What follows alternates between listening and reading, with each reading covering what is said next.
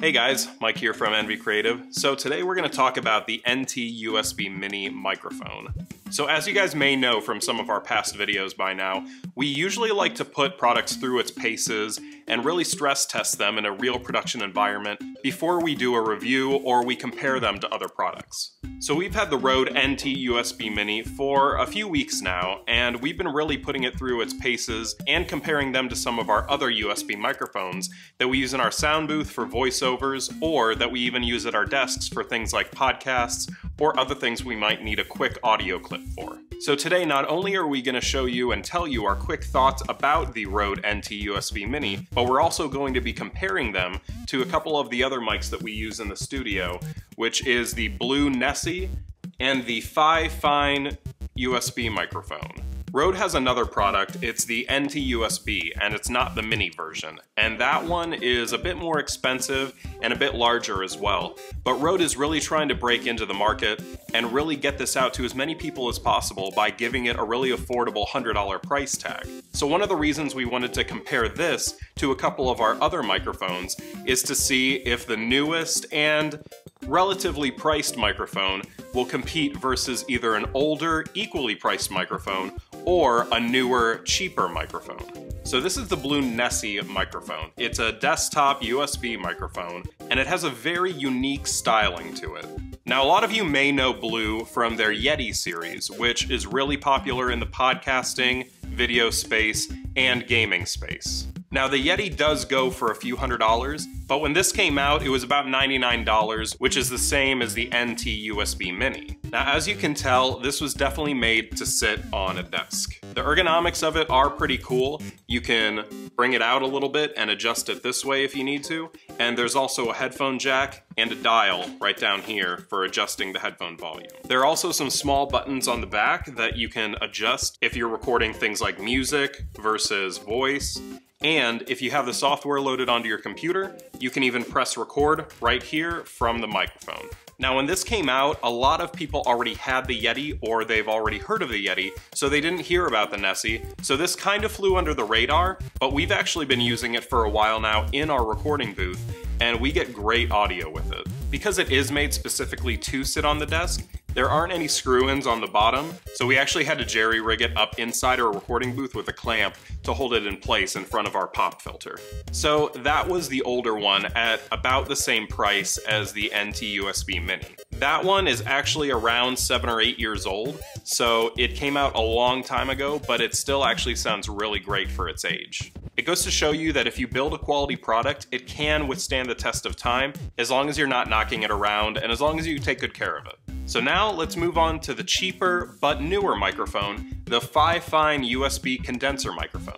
So we actually got this just a couple months ago because we wanted a microphone that could sit on our desks in case we needed to just record a quick voiceover or just record a quick audio clip without having to go into the sound booth and going through the whole process of recording in our sound booth. So this is what you get with the USB mic. You get the microphone itself and you get this little tripod stand as well. The cord isn't removable, unfortunately, and it's pretty long just in case you need to run it behind a desk. But overall, the build quality is actually really surprisingly good, and it was only $30 on Amazon, at least here in LA.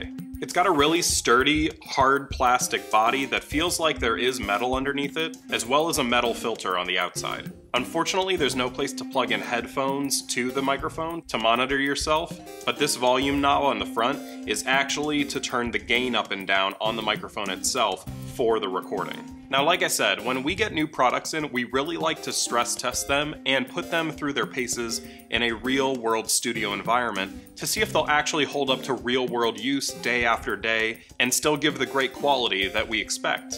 So let's listen to these 3 microphones, both edited and unedited, to see if you can find the difference and to see which one you think sounds best. Now, to keep the comparison fair, we aren't going to label which ones we're actually doing, and we'll reveal which ones you're hearing at the end of the video.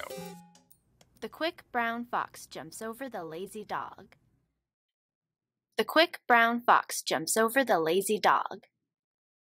The quick brown fox jumps over the lazy dog. The quick brown fox jumps over the lazy dog. The quick brown fox jumps over the lazy dog.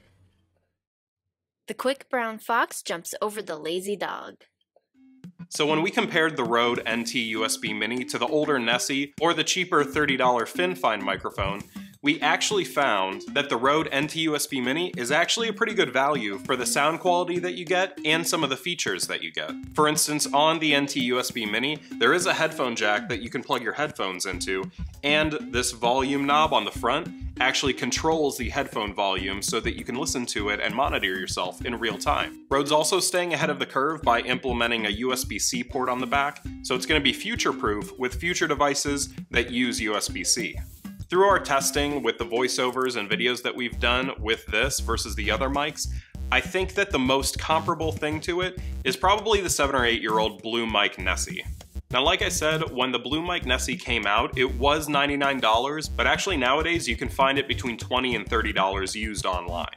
Both of these mics have really solid audio, and we'd say they're about the same quality audio that you'll get from either one. So if audio quality is your only real defining factor for the microphone that you want to get, and you don't mind a used microphone, we would probably recommend the Blue Nessie microphone since you can pick it up for around $30 used, and it gets about the same audio quality as the Rode NT USB Mini. But again, you have to remember that this was meant to sit on your desk. There aren't any screw-ins for mounting it anywhere, and that is one of the big benefits that we liked about the Rode NT USB Mini, is that it does have a base, but you can actually take off the base, and there is a screw-in mount, so if you want to put it on a microphone stand, or if you want to hang it on a microphone arm to do things like podcasts or interviews. And also when you're done using it, the microphone stand is also magnetic, so it just pops right back on. Now, comparing the Rode NT USB Mini to the Fifine USB microphone was kind of easy to do, but if you want a brand new microphone and not a used microphone, and you don't mind sacrificing a little bit of audio quality, we definitely do recommend the Fifine microphone, since it's only $30, one-day shipping on Amazon depending where you're from, and it actually does get a really good quality sound for the price that you get. The other great thing about the Fifine is that it does come with a little tripod, but the tripod does come off, which does let you mount this to things like microphone stands or to microphone arms, kind of like with the NT USB Mini. We don't really mind so much that the Fifine doesn't have an input to monitor your sound, since a lot of the time you're going to be using this on a computer, and you can monitor your sound from the headphone jack on your computer. The only real gripe we have with it is that the cord isn't detachable, so that you can't either make it shorter or longer, or just detach it when you're taking it on and off of a microphone stand. The quick brown fox jumps over the lazy dog. The quick brown fox jumps over the lazy dog. The quick brown fox jumps over the lazy dog.